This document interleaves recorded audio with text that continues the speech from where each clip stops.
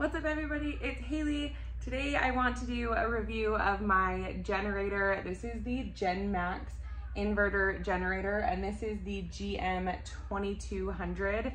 I absolutely love this thing. We take it with us camping. We use it all the time. We have it for safety measures in case the power in our house goes out. This thing is so powerful. It's super quiet.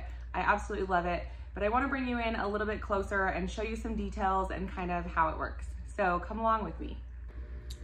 So here is my GENMAX generator. This thing is gas powered. You put your gas in up here. And then here is like your pull trigger. So you'll just pull this and it starts kind of like a lawnmower. And then on the front of it here, you have your off button, and then you just basically turn this nozzle to the choke and to run.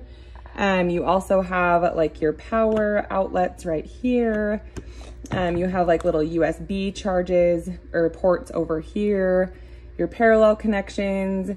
And then these are just like the little lights to show you, your output indicator, overload alarm, low oil alarm.